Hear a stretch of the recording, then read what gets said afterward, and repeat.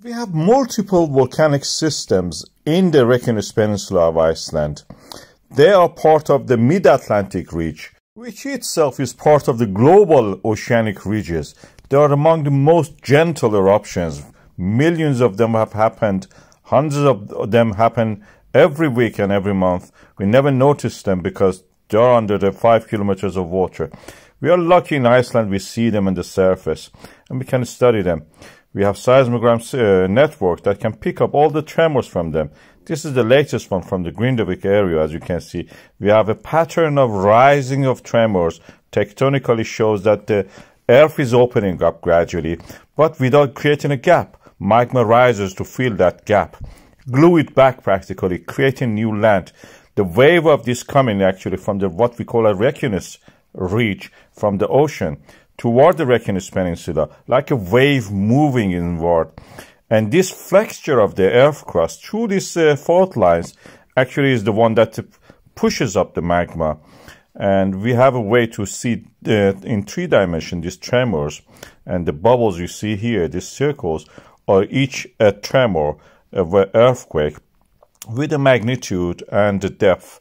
And you can see that we have a system of the what we call Svartsengi volcanic system and the Krýsuvík system, which is denoted here by the Kalir and Clare Forward up to now was 5 kilometers deep. It is stopped at that depth. That was the earthquakes that were just practically transferring the movement from the Svartsengi system toward the east. At the moment, we now see that there is a more shallower earthquakes from that system near the Clare Forward rising toward the shallower depth. That means that system also has reached a flexure that actually is opening up to let the magma rise. Magma rising there, eventually, not immediately, will lead 2 systems be active. Svartsengi system, which has actually caused damage to the through the Reykjanes ridge and the Reykjanes Peninsula to the town of Grindavik, is going to erupt probably this week. But the Krýsuvík system is gradually building up the pressure. It has been last time active in the medieval times, 12th century, middle of the 12th century, and created lava field. That is an important system in a way because that area is full of glacial lakes and the water level in the aquifers is relatively shallower. And we have a saturated soil. So practically, if we create phreatic eruptions, means explosive, more explosive than the gentler ones that we see in the, for example, Fissure and other places.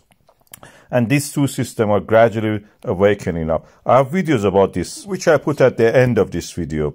You can watch them and enjoy.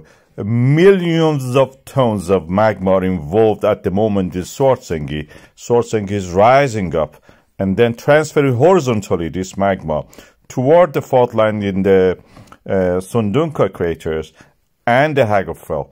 So it will erupt there. And then gradually we will see that over years probably that the Krýsuvík volcanic system also will erupt. Icelandic people being the very tough and industrious people, I'm sure the whole world is watching to learn from them because so far we have seen how beautifully they have managed to cope with what happened in Grindavik, for example. And we will learn a lot from them over the coming years. And you will see that at the end of it, that something like Blue Lagoon will emerge and they will use it again for the benefit of the country and everywhere else in the world who may actually have access to such resources from within the earth. Why the volcano can't erupt? We know that the tremors are continuing in the Reykjanes Peninsula, especially around the Svartsengi Sundunga craters. We see the pattern is a loose pattern. It is not like the eruption times we saw in the Fissure or Litli or the early eruption of the Sundunga. We see that this pattern repeats every 6 hours. We know that in that area we have cracks in the ground. This is the Mid-Atlantic ridge, having grabens, faults forming, and these faults, which are normal faults, are like a wave actually moving, flexing with something that is squeezing them. Like a toothpaste, they are being squeezed.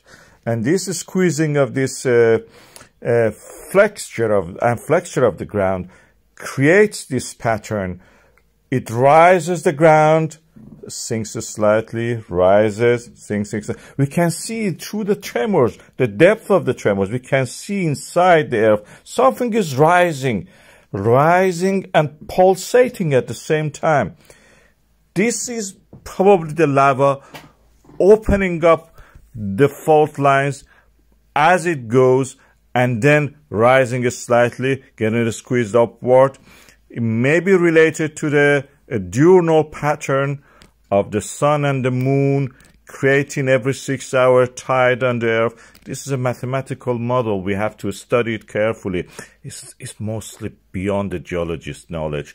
But there must be a pattern that is related to the moon and sun gravitational pull and flexure of the lithosphere creating this pattern. We are lucky that in the Reykjanes Peninsula we have an east-west direction that we can actually see this pattern forming in that area. And there is an eruption possible, but just we need enough squeeze to actually rising up the magma like the toothpaste to the surface, and then we will have eruption like what we saw in the Fagradalsfjall.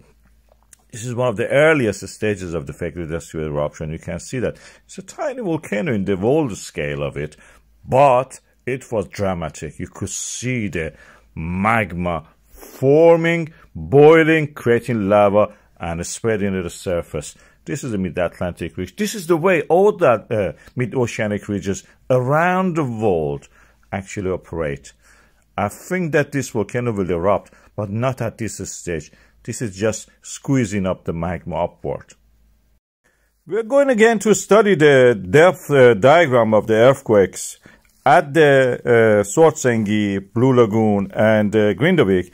And this time, for the interesting part that the clay forward is playing in that's a part of the Krýsuvík volcanic system. Just a few days ago, the earthquakes were small. They were all at the depth of 5 kilometers. Now it seems they're rising. We have bigger earthquake, 3.3 we had, and then the earthquakes are getting shallower, rising.